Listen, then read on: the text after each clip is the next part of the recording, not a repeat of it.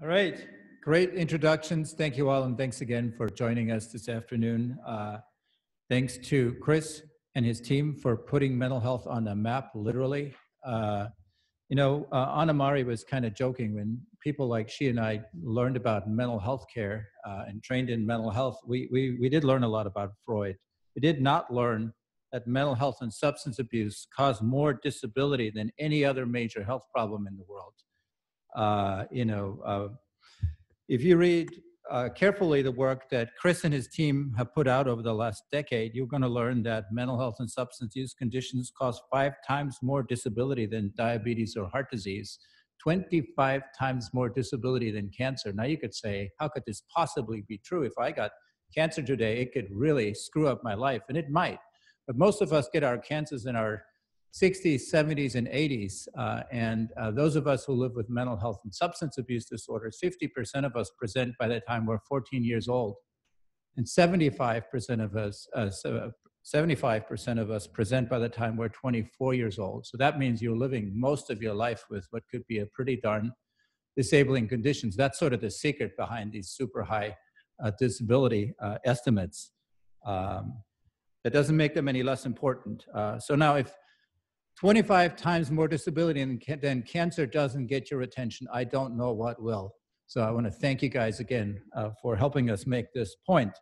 I probably have a little bit of a biased perspective as a psychiatrist, but I have not met a family here in the United States or abroad that hasn't been affected by a mental health or substance abuse condition at some point in their lives. This is not stuff that discriminates very well. We are all living it, we're all at risk. In the United States, we now have 1 suicide every 13 minutes. There are more people dying from suicide than from homicides or motor vehicle accidents. We have 1 death from a drug overdose every 8 minutes. Last year alone, there are more people who died from a drug overdose in this country than all the Americans that died in the Vietnam War. Think about that. That's pretty amazing in a bad way. We are a very rich country here, but even in rich countries, we actually have tremendous challenges when it comes to access to mental health care. So if I'm a person who lives with a serious mental disorder in this country today, what is the likelihood that I'll see a psychiatrist or any kind of mental health professional over the next 12 months? Somewhere between 10 and 20%. So what if this was cancer? What if I had to tell you that if all of us in this room had cancer today, 1 or 2 out of 10 will get to see a cancer doctor in the next 12 months. That's hard to imagine, right? But that's pretty much where we are in a very rich country. Yesterday, we heard that if you go to a country like Liberia, there is 1 psychiatrist for an entire country. So we have huge challenges with workforce, with availability of treatments, and so on. Our psychiatry department here at UW is the only academic psychiatry department for a 5-state region that covers a quarter of the landmass of the continental United States. That's a huge area. And if you look at the counties in this vast area, well over half of them don't have a single person in them that has any kind of training in mental health care. Psychiatry, psychology, social work, anybody who says I've had some training to deal with mental health problems, fewer than 50% of the counties in this region could have even 1 person like this.